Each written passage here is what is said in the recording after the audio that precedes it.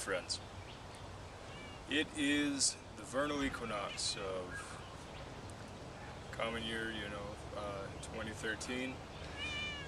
I have been a long-time fan of changing the calendar, but I realize functionally that it's a fool's errand. I'm not really that interested in trying to get this worldwide committee to go and change all the months and all that stuff. I have this just personal tick that we could make the calendar so much more efficient, get rid of all the bullshit superstition, get rid of unnecessary holidays, which is almost all of them. But I realize that is foolish. Rather than trying to change and shape the world in my own image, I'm going to shape my life and my organization the way I would like to see the world, and change will happen as is necessary. I hope my cat's not doing something dumb. Anyway, so in that vein, I prefer the new year to be at the vernal equinox. It's spring, it's where things start coming alive again. Yes, I understand different parts of the country, different parts of the world, the seasons are a bit different. In New England, they got a foot of snow yesterday. In Chicago, it is just blisteringly cold right now. Here in Arizona, it's been above 90 degrees for the last, 2 weeks. Before that, it was still pretty damn cold in the mornings. So, it's different everywhere. But the idea is that at the equinox, we are hitting that changeover where the days are starting to become longer.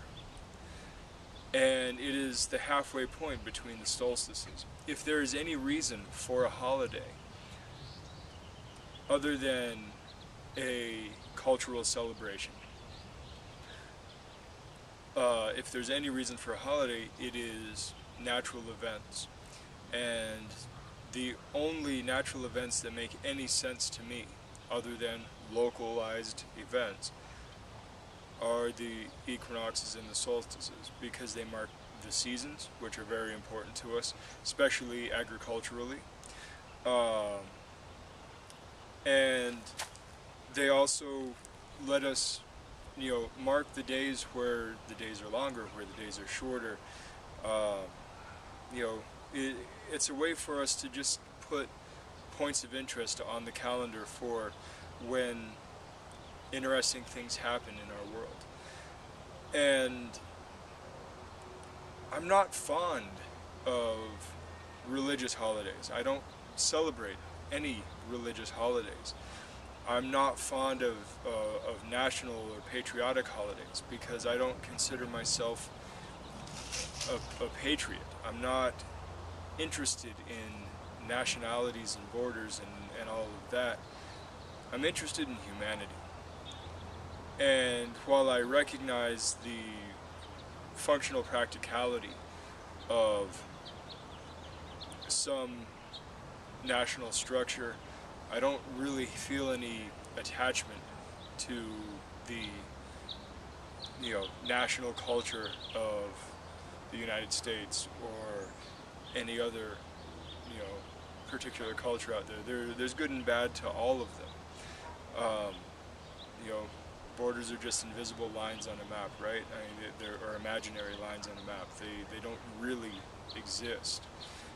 And we play this us versus them game, and I'm not particularly interested in that us versus them game. I'm just interested in the us game. It's impossible to live life totally inclusively. You are going to have to exclude people for the sake of your sanity, for the sake of productivity. It's going to happen. But the major point is to find the balance, to find the harmony within. People talk about peace, they talk about just this kind of this joyous, loving hippie shit. And I tell you now that peace is not something I'm particularly interested in. Peace is just not war. And I'm not a fan of war. I don't promote war. The political agenda and everything is all rather dubious. But I don't deny chaos. I actually support chaos.